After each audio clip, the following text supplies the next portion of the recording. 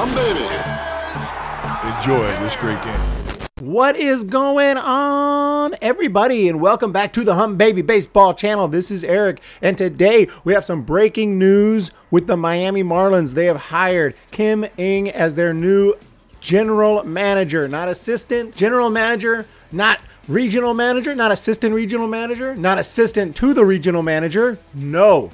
She is the real thing. So this is obviously a historic hire, as she is the first, not just baseball, but in all sports, the first general manager, a female general manager. Obviously, she's not the first general manager, but she's the first female general manager. So huge hire here for the Marlins, but she has been in the rumors for general manager positions for quite some time, including the Giants. We heard her name multiple times when the Giants were searching for new general managers. So this could definitely be a good thing for the Marlins. You know that she is looking to show that she knows what she's doing, which I'm sure she will, and she does, and she's going to make some big moves. And we're talking about a team that just finished in second place in 2020 despite everything against them, including that they just didn't have that great of a roster. At least we didn't think so coming into the season.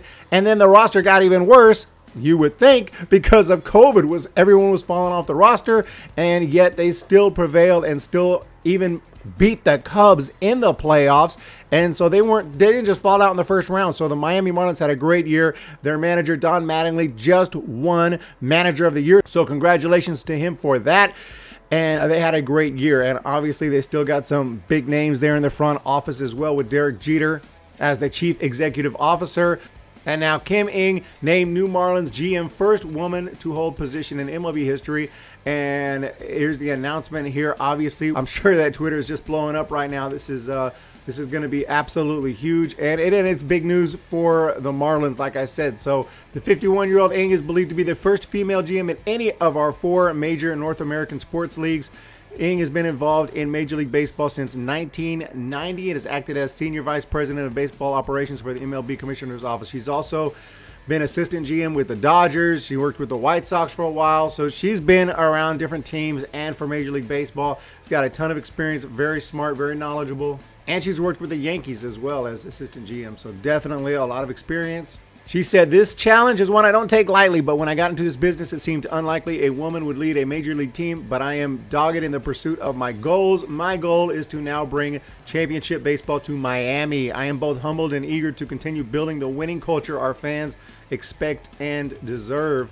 And I don't know if you could say they've had a winning culture as of late. Obviously in 2020 they seem to, but this is a team that does have 2 World Series. They've never actually won their division. They made the wild card in 1997 and 2003 and were able to win the World Series in both those years, but both times they kind of tore down afterwards and then rebuilt a championship team again. It was very impressive how they were able to do that, but since 2003 they have not been able to get back into the World Series.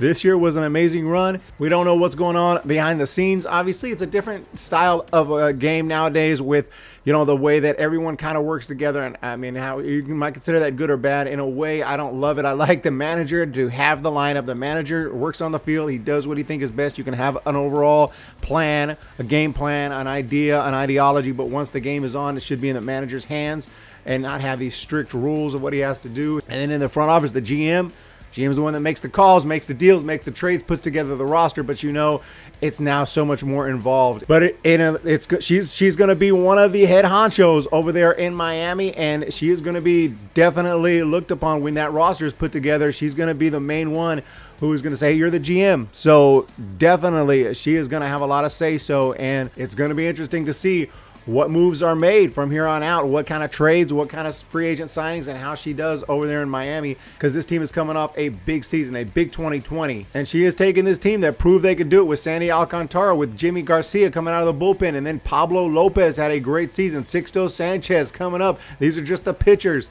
Lots of great talent, lots of veteran talent and young talent out there. See if she can make something or do something with Lewis Brinson, who has not really turned out as great as the Marlins hoped. But they still got Corey Dickerson, Jesus Aguilar, and a lot of really good players. So the Marlins, you know, they're not just some nobody team right now. So this is a killer move right here. This is not just like a team that was in the basement in 2020 and they're going to suck for a few years and they're like, hey, let's do some kind of social move that's going to get us a lot of attention. I don't think so. I think they're actually looking to improve and looking to be a winning team right here. And I think they grabbed somebody who is qualified. So it's going to be really interesting to see what happens with the Marlins going forward. So, guys, I want to say congratulations to Kim Ng for the hire, and to the Marlins, and also to Don Mattingly for getting Manager of the Year. A lot of exciting things are happening over in Miami, so it's going to be a lot of fun, and we'll see how it goes. So, guys, have a fantastic day. Put your thoughts down below and let me know what you think. Thank you so much for joining me today, and I'll talk to you guys next time.